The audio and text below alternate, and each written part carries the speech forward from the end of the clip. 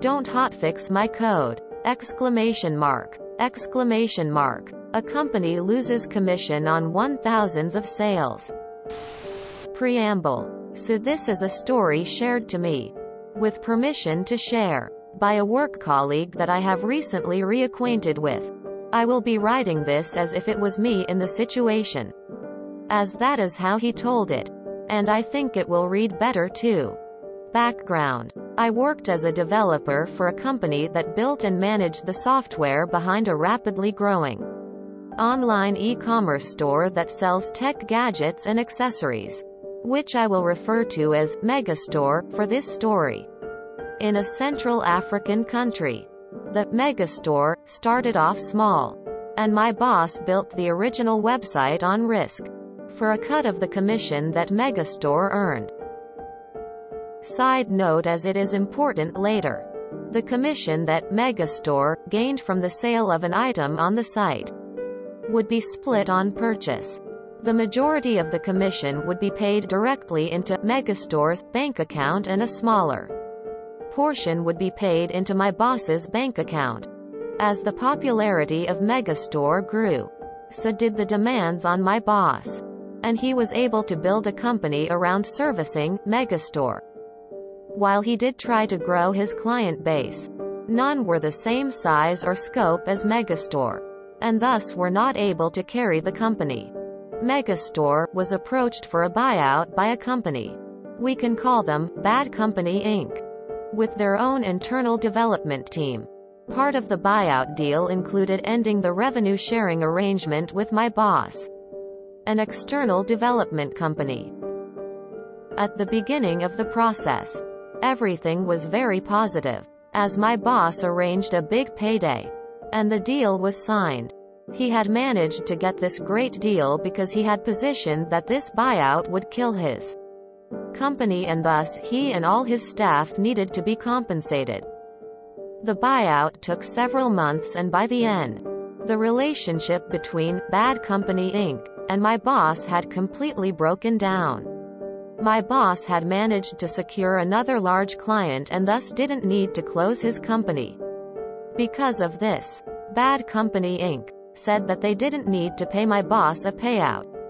A lot of these meetings were above my pay grade. The setup.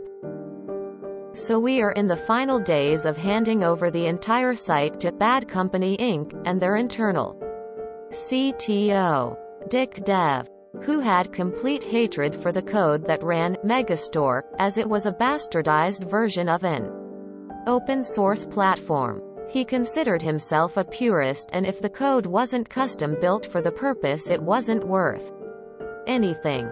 So back to my boss. He had managed to keep some version of the original deal in place. But in the preceding weeks, he had made a big threat to Bad Company Inc. that he would do something funny with the code that handled the commission split. It was very much a threat and blowing off steam, as he couldn't legally do it, nor was it actually in his nature to do it. All talk, no bite. However, this outburst did create a situation where Dick Dev did not trust us to remove our code that handled the commission in our favor. So on the final build that we are required to hand over, we were meant to remove all code that handled the commission, and Dick Dev would implement new code to handle the commission and then deploy it to the live website instead of us. The official documentation was reworded from the supply and deploy handover version to just the supply handover version. Great less work for us. D-Day. So D-Day arrived. We had actually completed the build a few days earlier, with commission sharing code completely removed, and were just sitting on this version, so we could hand it over on the day, as contractually required to do so. So we handed it over in the morning and were all planning to head out for a long lunch. Just before we left, we checked Megastore for the last time and noticed that Dick Dev had already deployed the handed over version. Puzzled, as we assumed that any development on the commission code would require extensive testing. We logged into the site and saw that no code for handling the commission in any fashion was there. Nowhere. There was nothing. We logged into the payment gateway, and there were no logs there either. This meant no commission was being deducted at all. So Megastore was losing 100% of their revenue. We immediately reached out to Dick Dev via multiple calls, which he rejected until he eventually answered and yelled that he was busy and that we should stop calling him, followed by him hanging up the phone. So my boss, concerned that this somehow would be thrown back into his face as the funny thing he threatened to do, instructed us to do a hotfix and deploy it to the server without the Dick Dev's approval, which we did. It was a messy fix. Using the old code, we put all the money into the Megastore account and only 1 cent into my boss's account, as something had to be deducted for the code to work. 10 minutes after deploying the hotfix, Dick Dev called accusing my boss of stealing. Many heated words were shared, followed by my boss putting Dick Dev on speaker and instructing all of us to quickly record the conversation on our phones. Dick Dev informed us that he had already implemented the code, as he had noticed the completed build 2 days earlier. We tried to tell him that something was wrong, and he just replied that we were too simple-minded to understand custom code, as we were just simple web admins, nothing more, and that we had 30 minutes to remove the hotfix code. My boss got him to repeat the instructions one more time, and state that we had supplied a build that satisfied the conditions of the agreement, and then hung up on him. As soon as he had uttered those words, it took 5 minutes to revert the code. We then were instructed to all go to the lunch venue and leave our phones in our cars. Aftermath. Because D-Day was an end-of-the-month kind of deal. It happened to land on a Friday, so the loss of income was only reflected in the bank on the Monday or Tuesday of the following week. This meant the problem was only picked up after running commission-free for 3 to 4 days. My boss is aware of the amount of money lost, but we are not. However, we assumed it to cost the company the commission on between 1,000 to 4,000 individual sales. The CTO did supposedly tried to spin a story that our boss had tried to do something funny and all my boss did was provide the recordings of their conversation, which shut that shish tea down. My boss got his payout. All the staff got a great bonus. And we noticed that Dick Dev's LinkedIn status changed a few weeks later to seeking broader challenges. Edit. Border typo.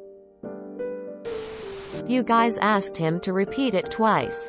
After the first time I'd have questioned it and looked at it myself. Like damn.